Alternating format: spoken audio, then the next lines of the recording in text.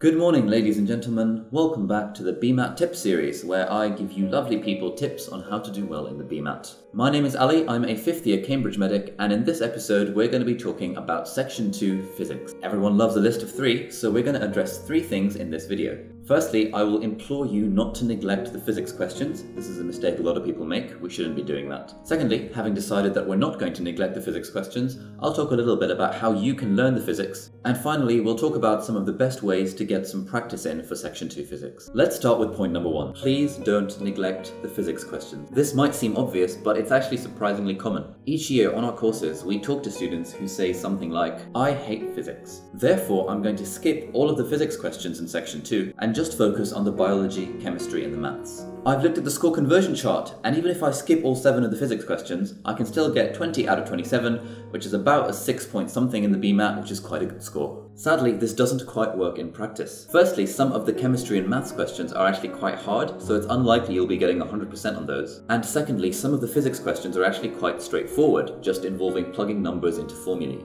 These are easy marks that we don't want to be missing out on. In fact, the physics questions are probably the second easiest after the biology questions, even if you're not doing physics at A-level, so please don't neglect them. Right, so we've established that we should not be skipping the physics questions. Let's now talk about how we can actually learn the physics. For brushing up on your physics, or actually any of the sciences, the Section 2 Assumed Knowledge Guide is your friend, and I'll put a link to it in the description below. This is a freely available online guide that you can follow that gives you everything you need to know for Section 2. Alternatively, there is a great website out there called BMAT Ninja. On the website, you'll find revision notes for all 3 of the sciences, and I've linked to some of the free ones in the description of this video.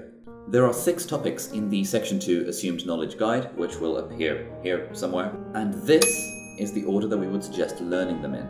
Electricity and energy and force come up every year, so we would suggest doing those first. The next 3 come up most years, and you can safely leave other applications of physics till the end, because it tends to not get asked about very often, and some of the topics are quite scary, so don't worry too much about that.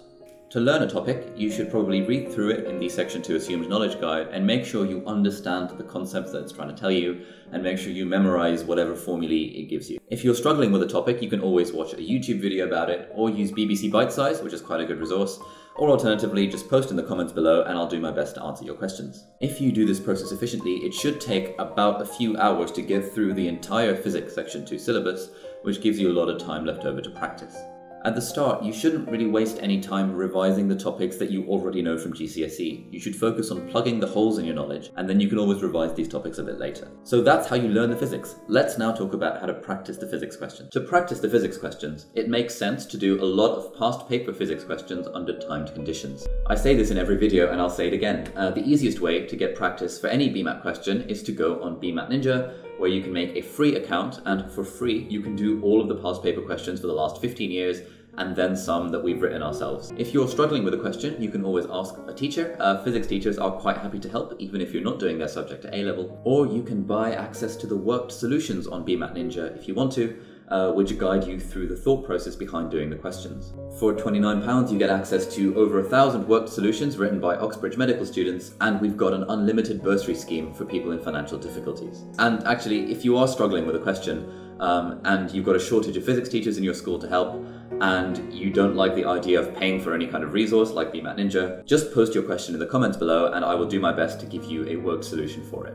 Anyway, after doing loads and loads of practice questions to get a grasp of the concepts, you should probably do the last 5 years of BMAT Section 2 papers under strict timed conditions, i.e. do the whole paper, give yourself half an hour, make sure you stick to that. And that's about all there is to it. We've talked about how you shouldn't neglect Section 2 physics, even if you're not doing it at A-level. We've talked about how to learn physics, mostly by using the Section 2 Assumed Knowledge Guide. And finally, we've talked a little bit about how to practice these physics questions. You can do that for free on BMAT Ninja, or if you're concerned about the rise of artificial intelligence, you can always just print off the last 15 years worth of BMAT papers from like 2003 and just work through those under time condition. Thank you very much for watching this video. If you've got any questions about physics or anything else, just leave a comment below and I'll get back to you as soon as I can. If you liked the video, please could you give it a thumbs up? And if you'd like to see more of the same thing, you might like to subscribe to the channel.